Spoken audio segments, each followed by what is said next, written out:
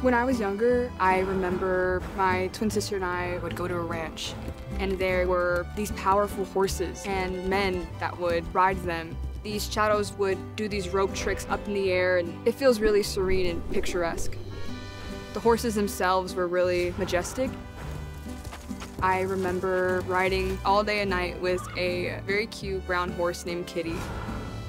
Growing up Mexican American, I have a responsibility to create honest stories that are a reflection of my childhood.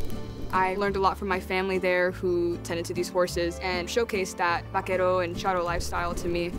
There is a certain amount of leadership that revolves around that lifestyle, and I reflect that in my work now, being a leader and having to be responsible to tell a story.